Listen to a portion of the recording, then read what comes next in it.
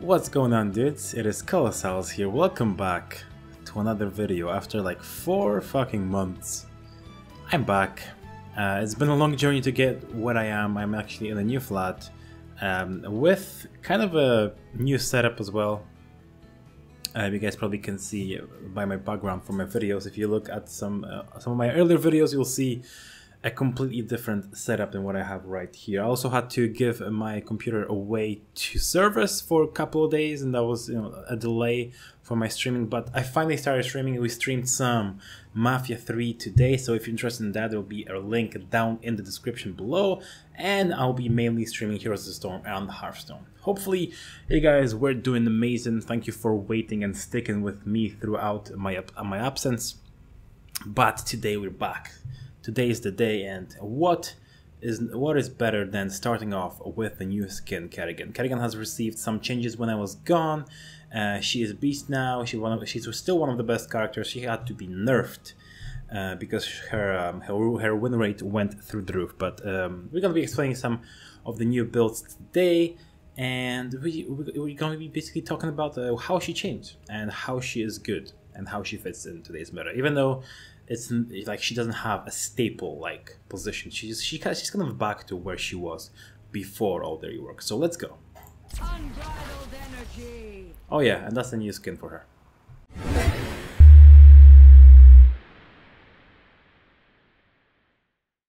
What do you have? Hey. Say hi to the camera. Oh kurde. This is Otto. This is my best friend. My best friend, because I have no friends. Alright, boys and girls, you find yourselves on the Warhead Junction. Actually, the latest map. That's actually perfect. We were showing off the new skin, the new map, and the new build for... I mean, it's kind of a new build just because one of my old builds got buffed, and that's actually one of the changes that was made to Kerrigan.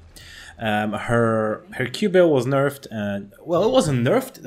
Its functionality is still the same, but it was just made a little bit more kind of like you need more skill. You need to be a little bit skilled to actually use the build now.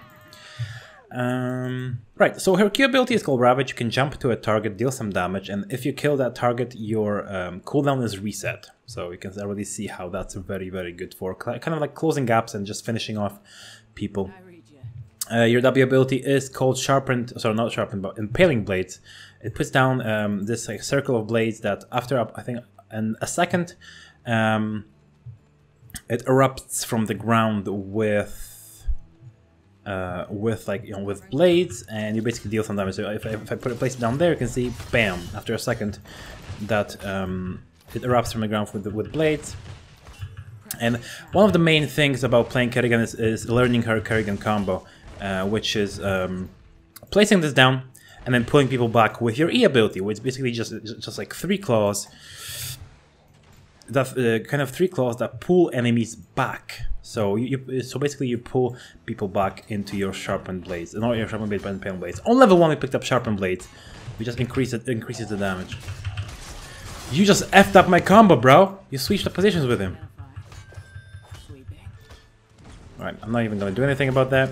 Yeah, we picked up sharpened blades, which increases the damage of our W, of our impaling blades, by 30%, I believe. Yeah, no, it's 25. It used to be 30, and they nerfed it back to be 25.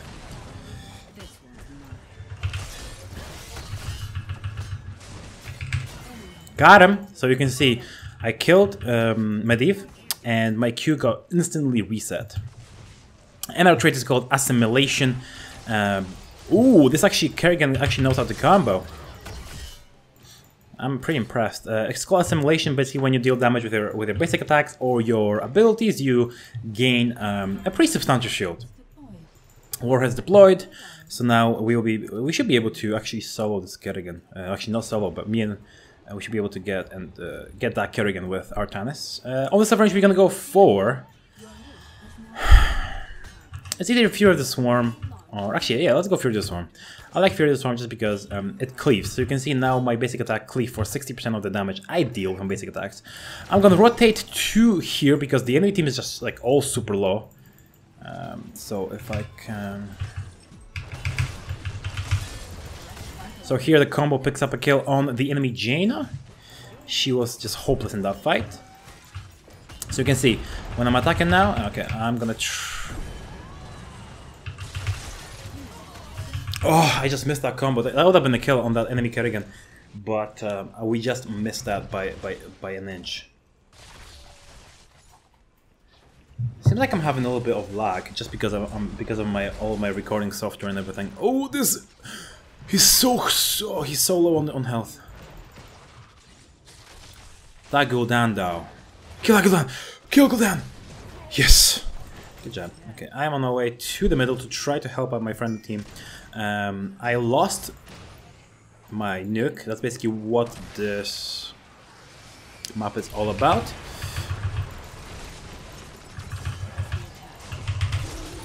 Where you going? Where you going, Kerrigan? I'm gonna try to get that while the enemy team and friendly team fights. There we go. I got the warhead back, and now we're gonna clear up this creep and move in and launch this. Basically, what is the objective of this map, which is just this nuclear launch that I picked up before. This, you know, basically the nuke. Launch it down. It deals massive damage to structures and minions. Pretty low damage to.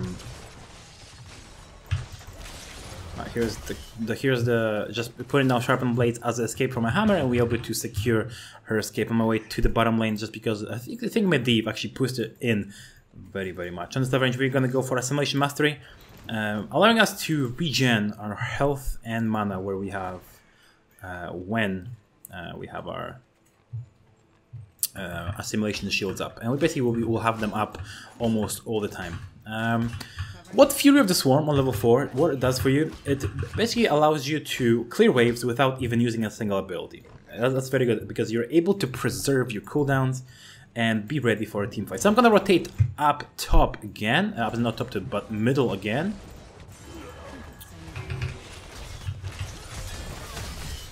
But that was a little bit too greedy of me. I'm gonna grab the Civica before it gets destroyed. And here we go. I'm gonna wait for my cooldowns again because this Gul'dan is pretty vulnerable. Looks like I won't be able to... Oh, that invulnerability was just so well timed. There we go. Okay, so we are going to get that quite easily. We're gonna get a couple of kills, actually 3 kills, and now we can go and pick up some of the warheads that enemy team just team fighted for. But I mean, they team fighted, but they lost, and now they're gonna give up the whole almost objective. I'm gonna get that warhead, try to get up to the top lane to regenerate some health with my shields, by the way. Looks like the friendly team does have some trouble with picking up the rest of the nukes, so I'm gonna try to rotate and help them. Oh shit, he actually hit me.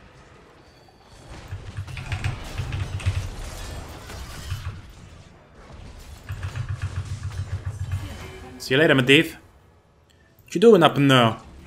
Maelstrom level 10 is going to deal just some crazy AoE damage around me. Damn,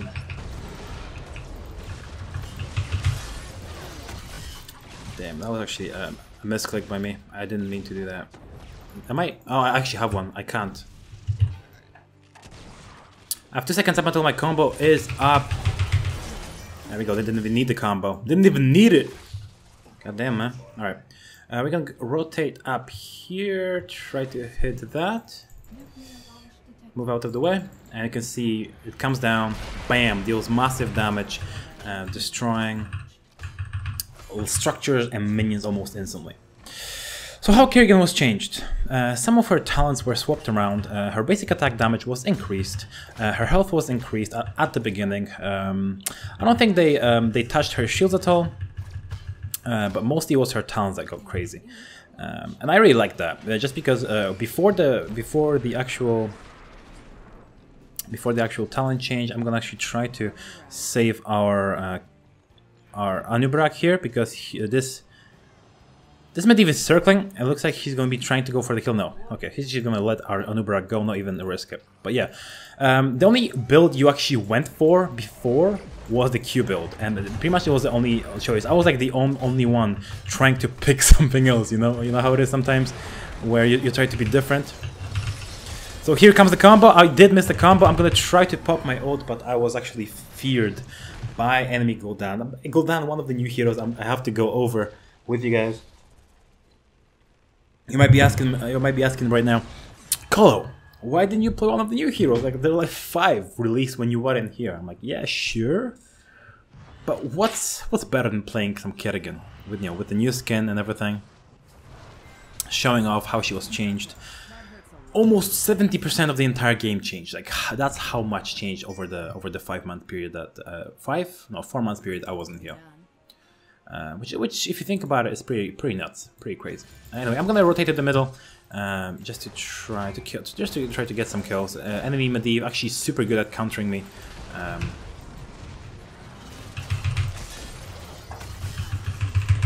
So I'm actually gonna go into my Maelstrom form. He's gonna be killed. Oh my god! Don't kill. Oh. I would have been so pissed if he actually survived that shit. Right. Enemy Jaina, a little bit out of position, but she actually goes right back into line after seeing her engage. It's fine. Our Anub'arak, a little bit of a trouble. I'm gonna go for double strike on this level range, kind of like a nice sphere from the enemy Gul'dan. It's not gonna do too much, but definitely going to be enough to scare us away from this fort.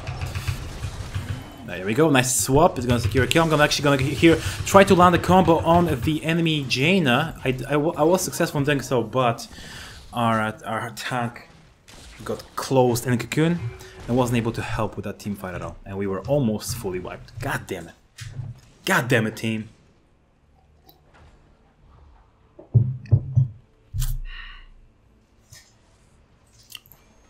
We got Mercam, one of the new Mercamps pushing up in the top lane. Raynor recalling where Kerrigan is right next to him. Holy crap. That was actually lucky she didn't go into that. What's my impression of the new map? I like the Warhead Junction. I hate the Brux's holdout. The Brux's holdout boss seems really bad, and it is just super bad. And it's not even worth picking up just because it deals so much damage to heroes, but like no damage to structures at all. And this is what it's supposed to be doing, you know. It's not like a Punisher, you know, which is supposed to be dealing, like, you know, hero damage. It's an actual boss that's supposed to be somehow, you know, of a sieging tool. You know what I mean?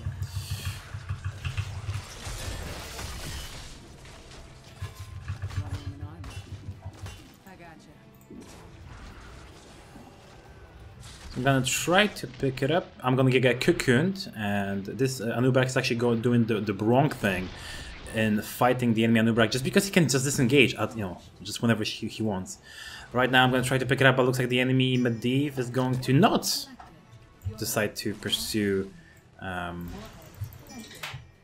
the enemy Kerrigan going for Ultralisk. What the fuck?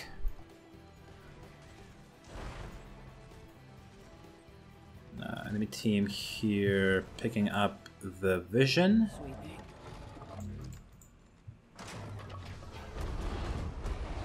Almost. Alright, whatever. Raynor actually very good with me because he speeds up my attack speed very much. Here's one of the best talents for Kerrigan. Aggressive defense, increasing our shield generation by 100%. Was actually changed. Lingering Essence was removed, which like increased the duration of our. I'm not even gonna go in there. Friendly Anub'arak is in the web blast cocoon, whatever. He's gonna get raped. Not even gonna go into that. God damn it. They overextended and they paid for it. Yeah, so it used to be Lingering Essence that increased the duration of our shields. Now it's actually built right into our level 7 talent, Assimilation Mastery. It is a little bit of less of an increase, but it's still sometimes, you know, It's still, you know, I think it's still by 50% or something. Is it built into this or this? It's one of the talents, or it might actually be. It's built into one of the talents. I remember. I remember they completely removed it, and I think it's built into assimilation mastery. I think it's 50% that it's increased by. Enemy team kind of trying to roam, trying to get a kill here on the friendly Rainer, who was very patient and actually did not get a kill, which is good. We're kind of circling around trying to find, you know, the strangler, which is actually Gul'dan. Gul'dan is the strangler here. I'm actually gonna go in on the Kerrigan. I'm gonna go up here, try to activate my my ultimate. I'm gonna get polymorphed and killed. Our team doesn't even do, like, where is this Artanis going? Like, understand he wants to kill Gul'dan, but he's supposed to be with us because now he's gonna get web blasted, separate from our friendly team, and pretty much killed. Friendly Rainer are actually just dodging that Ring of Frost. That's gonna save his life. He should be re-engaging now because the Artanis is re-engaging as well, but this is actually bad just because they have medieval. Oh, now he overextends. Artanis is running away. He's gonna get a burst of shields. Not sure if that's gonna be enough to keep him alive. Looks like he's gonna be fine. Yeah, it's gonna be enough to keep him alive. He just on the last possible second. Oh, a very nice kill on the enemy Jaina. Last possible second he popped his trait and was able to survive. Not doing too well, guys. Not doing too well, boys. My damage at not levels that I want it to be. But again, that's what it's supposed to be, the Kerrigan combo. And how this build extends the Kerrigan combo is you want to use as many basic attacks. You want to weave in as many attacks as possible when you can.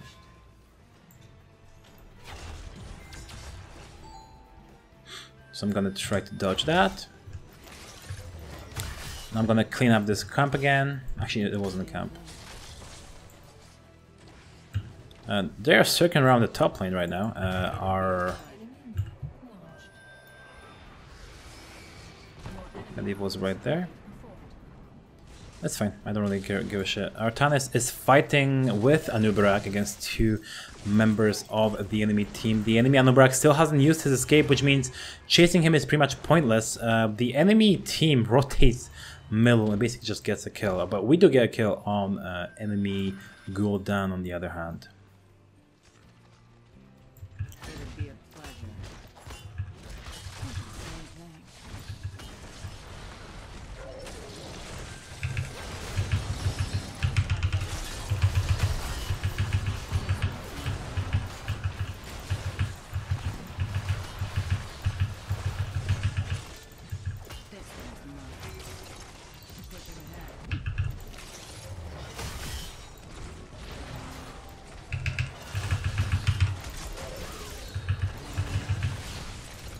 There we go. Very nice. I was actually baiting the enemy team right into me, just so they would pursue and basically searching for the kill there. The enemy team kind of greedy right here, very greedy. If they do get comboed by me, they're gonna get wrecked. Very nice dodge by the enemy Anubarak is gonna save him. Our Anubarak might fall just because he's a little bit not careful. Look how much shields I have. They're trying to separate our team. Here's a combo on the enemy Anubarak, but our Artanis is gonna get taken out anyway. I'm gonna mount up and quickly make my way away because when my shields wear away, it's going to be a pretty bad day for me. Just because my health is not that high. Friendly Rainer in a little bit of a bad position. I'm gonna try to stun whoever is chasing him, maybe help him. Next blades will be my... Actually, no, I'm gonna go for generation, shield generation.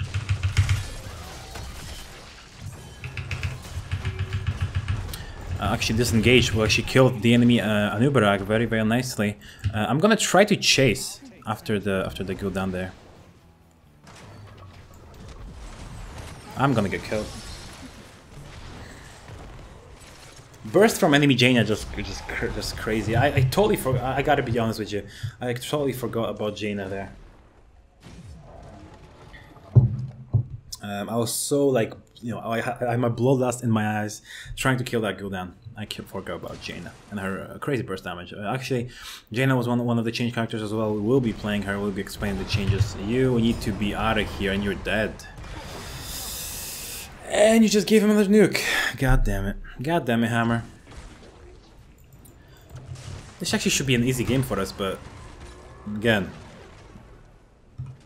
not doing the best myself. I haven't played Kerrigan in a little while.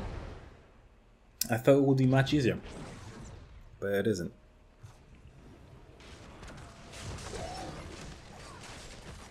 He's actually able to sustain. He should be able to sustain through all this if he stays in, you know, in actual melee range. If he, but this Rainer is just going way too much, way too deep in. Not sure what he's thinking about his life. Enemy Artanis, sorry, friendly Artanis wants to die.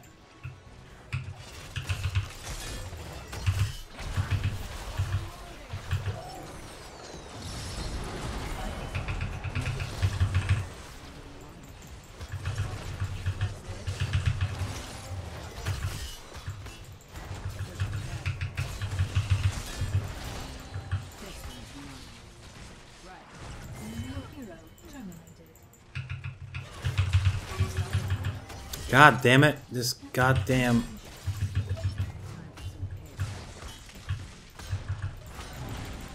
$4 seconds?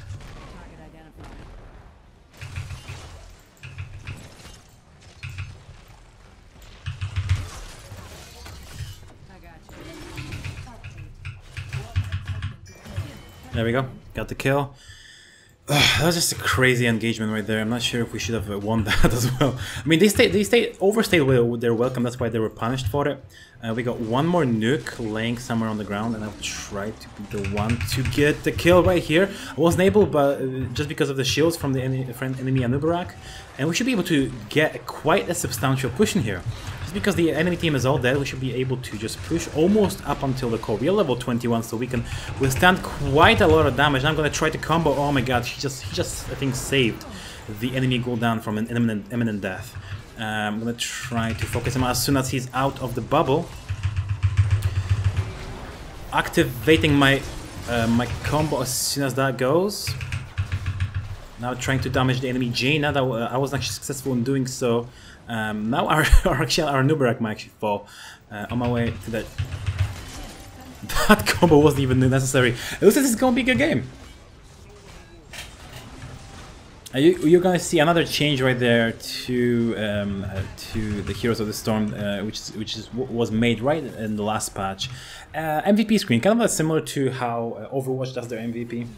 But it's gonna be a victory. We win that game quite nicely. Hopefully, I wasn't too rusty on the commentary. Artanis, our MVP, 4 deaths, 5 kills, 13 assists, most damage taken in the game.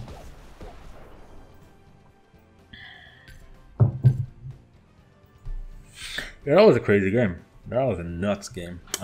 Hopefully you guys enjoyed it a little bit. I'm gonna actually vote myself. I'm actually better than anybody else, just because people are pretty lazy, I guess, when it comes to actually voting. Almost level 11 with Kerrigan. We've got 256,000, which should be just one longer game. Siege Master. So you can see now you have those just like those little titles: MVP, the Bomb, Siege Master, and Dominator. If you have the most damage, actually Dominator is the most damage. No, it's the most damage taken, I believe. Might be, and then Painbringer is the most damage in the game. Pretty cool. I really like this system. It doesn't work well, but it still needs some work. But it's a very cool system. Please rate the configuration of your team. It was alright. Wasn't bad. Alright, we're gonna go over the build again. I do believe this is the only build you can go for with Kerrigan. So you go for Sharpened Blades or the Black, because the enemy team did not have too many auto attackers. Actually, they had none besides Kerrigan, but Kerrigan is not even that scary of an auto attacker. So if the enemy team doesn't have too many auto attackers, you just buff up your damage with Sharpened Blades. That's gonna give you even more survivability because because of the shields you generate while dealing damage. And also, you can go for block if there's a lot of like auto attackers like Vala, Rainer, Illidan, butcher and stuff like that on the enemy team. You can go for block and get some more survivability that way. On level 4, well, I go for Fury the Swarm. Some people go for the Silent Pulse just because apparently it gives you more damage output, but I don't really see how that goes. If that gives you 60% of your damage done, even if you're attacking for 180 level 1, no, it's actually 100 level 1, it's still 60 damage every hit, which this only gives you 36 every second. And you attack, I think, more than once per second. It's just, I think, a little faster than once a second. So this actually pumps up a lot, better numbers. But the trade-off is that you don't have to be there the Silent Pulse just is there for the 5 seconds. It just deals damage and just goes away without you having to risk yourself. I like Fury of the Storm just because it then later on in the build actually synergizes with one of the other talents. Level 7, we went for the Assimilation Mastery and increases the duration of assimilation. There we go. So increase the duration of Assimilation Mastery by 100%. This used to be crazy. Like I think assimilation gave you for 6 seconds, and that increased to 20 seconds, which is like crazy. What is it, like by 200 or more than 200%, 250. Something like that. It's maths on the spot, I can't do that. I mean, I can, but... so now this gives you just 100% more, which means you're going to be getting it for 12 seconds instead of, this crazy 20 seconds and stuff. You no longer have Lingering Essence, which gives you 20 seconds. You just have the Assimilation Master, just gives you 100% more duration.